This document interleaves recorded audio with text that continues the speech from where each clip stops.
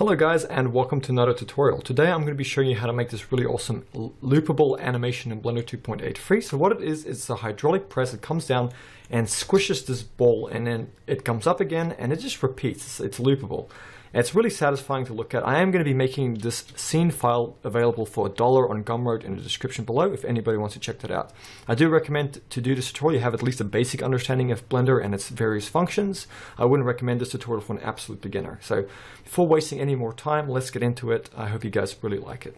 Okay, so for a brand new scene opened up in Blender 2.8 free, go ahead, delete everything in the scene, and then we're going to go Shift A. We go to our mesh options and add in a cylinder. So go here to mesh options, add in a cylinder. Then we're going to go here to our edit mode. For all of these vertices selected, go S, Z, and just bring them down. You can make this as thick as you want. I'm going to go with something like this. It doesn't have to be exact. Then going Shift Alt, we're going to click here to loop select these, and then go E, S to bring them into here, and then E, Z, and take them up to about here for now. Simple like that. And then what we can do is go G, Z, and just bring this guy to about here, like that. And then if we tab into edit mode again, and we just go Shift Alt and select this loop here by clicking on it, and then go Shift D, Z, we can bring this guy down to the floor. And once again, this doesn't have to be exact. Okay, so I've accidentally selected vertices there, but don't worry about that at the moment. Then I'm going to go E, Z, and just extrude that face up to make the bottom of our press here. And this is where this plate here is going to meet the surface. So I'm going to just go G, Z, bring it up to about here, make it roughly the same thickness as this head here. Okay, so I'm just going to delete these extra vertices I accidentally made. Not a big deal. And we could, if you wanted to, you could leave it just like this and do the animation and start getting into stuff. But to make it look a little bit nicer, what I'm going to do is just Shift Alt, select this face here, and then go E, S to extrude it in a little bit. Then E, bring it up, and then E, S to extrude it in again, and then just E to bring it down to about here, and then this S to scale it in a little bit. Just to give it some, make it a little bit more aesthetic. And then I'm gonna just do the same thing here. So in this case, I'm gonna go Control R to add in another loop, double click, and then if you hit double G, G twice, you can slide this. So I'm gonna slide it to about here, come here to my face select, and if I go Shift Alt and I click here, I can loop select these faces, and I'm going to go E, Z, and just bring them up. And the only reason I'm doing this, there's no functionality to it. It's just simply to make it a bit more aesthetic, and it makes it look nice. So just something like that works fine. And then what we can do is come over here to our modifiers, and instead of adding a subdivision surface, we're going to come here to our beveling options. And if you come over here to the limit method, we make it angle. We can now come over here to our offset, and if you mess around with the slider, you can and you hold in Control. Okay, we're just going to slide it to something like that, about 0.02, and then you can come over here to your segments and just increase the segments. I'm going to do to about 3. Then go to my object and just enable smooth shading. And if you did want to, you could probably come in here and add a subdivision surface on top of it, and I might actually do that now that I think about it. And this is what we have. It's looking pretty good. So we can now go Shift A, add in a mesh here. We're going to add in a plane. We're just going to scale it up. It can be any size for now. We'll mess around with it later. Okay, and then we're going to go Shift A. We're going to go to our mesh options and just add in a UV sphere. Go G, Z, bring it up to about here, and just scale it down a bit as well.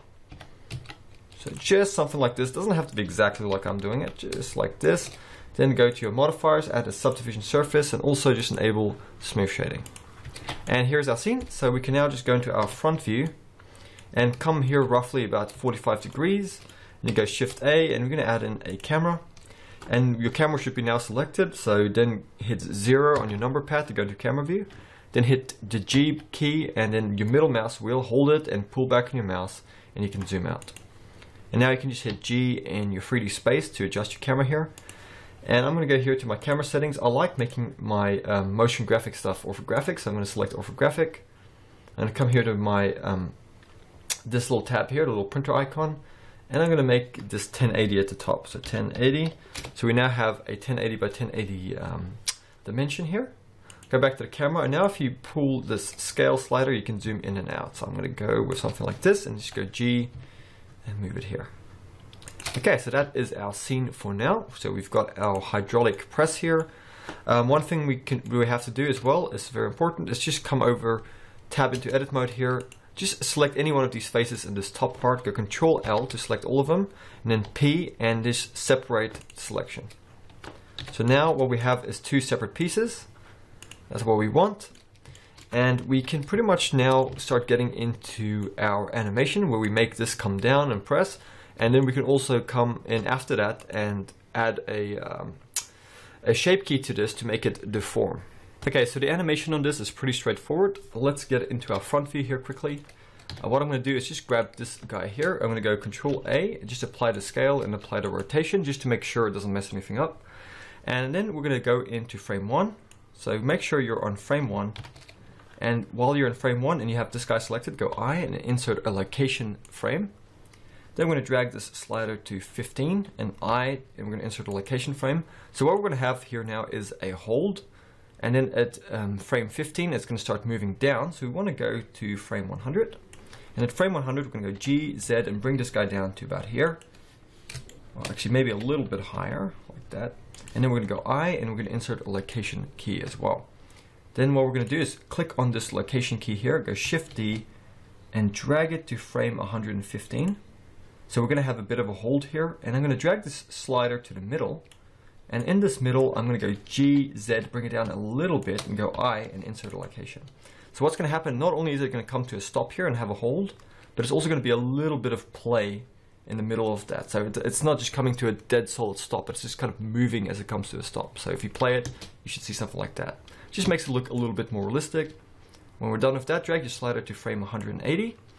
And then we want it to go back to where it originally was. And an easy way to do that is just to click on this first keyframe we did, and then go Shift D and just slide it over to frame 180. So now what's going to happen, it's going to go back up to where it was. And we can make this animation easily loopable now because they end and stop at the exact same place. So let's just make the frames here 200 and hit enter. So we're going to have this. It's going to start with a bit of a hold. It's going to play through, press down on the ball.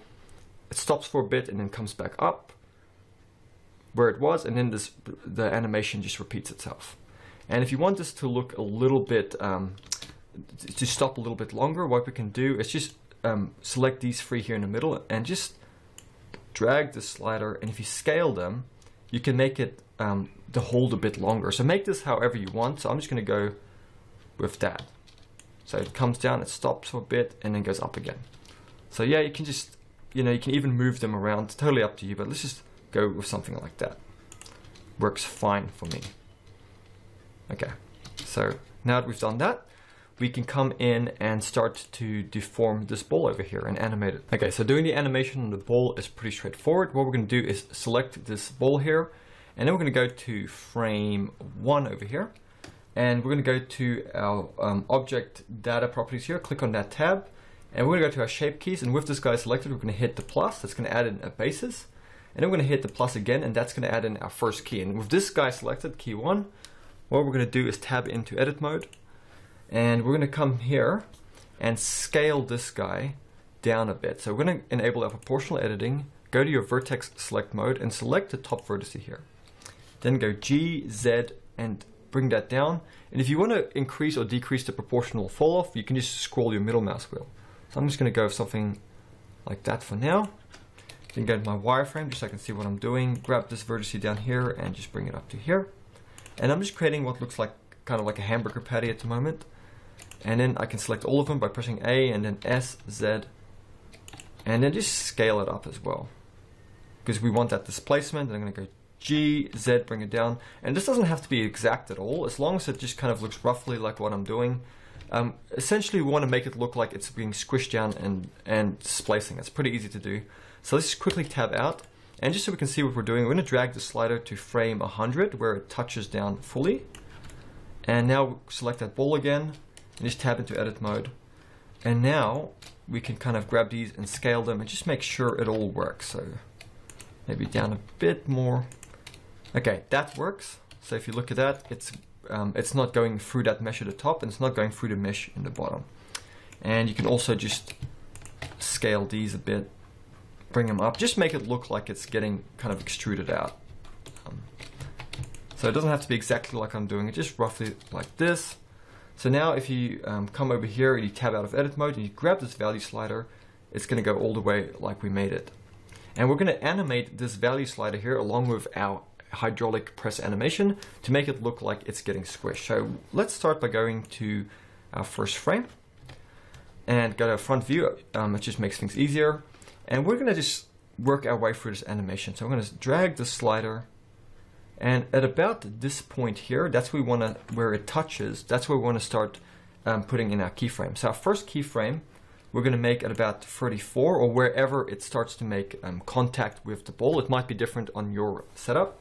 So on mine, that's at about 34. So with that done, with a value of 0 here on my key 1, I'm going to hit I, hovering over here to insert a keyframe. So on frame 34, it has a value of 0. And then I'm going to keep working through here, and I'm going to drag it all the way to 100. And at frame 100, I want to drag this value all the way to 1 and hit I while I'm hovering over it. So now it's going to kind of play out along with my animation. And then we want to drag this and keep dragging it till this guy starts coming up. So at about 120, I'm going to just add a value of 1 still. I'm just going to hit I. Okay, and then I'm going to drag this and keep dragging it to 180 where it comes back, and at this point I'm going to just drag it to 0 again and hit I. So now what we're going to have, if we play through this, we're going to see this. So it comes down, our ball gets squished, it has a bit of a hold, and it also comes up like that. And then it's just going to keep repeating. So that was pretty much our animation. It wasn't that hard at all. Now we can get into the really fun part. All the stressful stuff's out of the way. Now we can do our lighting and just make our scene look totally awesome. So that's what we're going to be doing right now. Okay, so the materials are pretty straightforward. First of all, just go into your render settings here. Make sure we're set to EV. You can make it cycles if you want. I'm going to enable ambient occlusion and also screen space reflections. Then I'm going to go Shift A, go to my lights. We're going to add in area light. Go G, Z, bring the light up to about here. Go to your camera settings, and we're going to increase the size to something like that. That's about 7 meters. And then I'm going to make the power here 500 and hit enter. And then I'm going to go Shift D, duplicate it, and I'm going to rotate it here just to add in a light coming from the side, and then Shift D, rotate it over here just to create a simple 3-point light setup. So if I go to my camera settings, go into my camera view and I go rendered, we can now see this is our lighting, nothing too fancy. You could use a HDRI if you want to make it look even better, but I'm just going to do this for the tutorial. You can also grab your camera if you want, and with your camera selected, double tap R if you want to kind of rotate your camera in the scene or readjust it. I might just change mine a little bit till I find something I like. Okay, so I like this pose. Make it whatever you want. You can make it non-orthographic as well if you want. I'm just doing this for the tutorial. Now we can get into our shading, which is the fun part. So click on the shading, go into your camera here, go to Z and go to rendered. And let's start by making the material for the ball. So I'm going to select the ball here, go new, you can call it ball. And then we can just make the color whatever we want. I like a nice kind of green, lime green kind of color for my ball. And if you come here to the subsurf, you can increase that, and that's going to give it some translucency, which I think really helps with any kind of rubbery, squishy material. And you can give it a subsurf color. I'm going to go something that's slightly yellowish green, like that. You can drag this value up as much as you want. I'm just going to leave it at this, just a nice basic translucent material. Make the color whatever you want. Then I grab this hydraulic press here and go new. And all we're going to do is here on our principled shader, just drag the metallic value all the way up to 1. And bring this roughness down a bit. And then I'm going to grab this guy in the bottom and just give it that same metal material. We can also just name it metal, just so we're nice and organized. And now grab this plane here, go new, and we're going to quite simply just add a nice orangey color to this. Now, this is kind of like a complementary color scheme that I like. I like nice soft oranges and greens. So this is what I went with, but you guys can like go crazy, go to Adobe color palettes, make this whatever you want, add some fancy metal textures here, but this is just what I'm going to go with for the tutorial. I might make this a little bit more saturated. That looks really awesome. Now, what we can do to render this out, let's just go back to our layout here. And we have this set to 200 frames. That's all correct. We already know that our animation works. So if we just go in here to our material preview, we already know our animation works. Everything looks fine. Let's just have a look at it one more time. Okay, that's fantastic. So let's get into our rendering. So let's just go here to our output properties. And to render this out, simply go to your output here, click on a little file, go to your desktop, wherever you want to save the video, go accept. And you want to go here to the file format, go and change this from PNG to FFmpeg. You want to go to your encoding, and you want to make the container an MP4. And you want to come here to the output quality, and a good thing to do is just set it to perceptually lossless. And now if you go to render and you render the animation, it's going to render it out to wherever you saved it. Also, one quick tip, if you want a bit better quality, you can also come here to the render samples, and you can make it something like 120. I find works quite well for Eevee. If you get a lot of noise still, you can make it more. It also depends on your machine. It could slow things down a bit. So just keep that in mind. So I'm going to go render. I'm going to render this animation. I'm going to show you guys what it looks like when we come back. And here you have it, guys. This is the final animation. This is what it looks like. I hope you guys have found this useful. I hope it's been educational. If you want to support this channel, please subscribe. It helps me a lot. I really do appreciate it. And like I said in the beginning, this file is available on Gumroad for $1 if anybody wants to get that and check it out. It also helps support the channel, and that is greatly appreciated. I'll see you guys next time for another tutorial, and thank you for watching.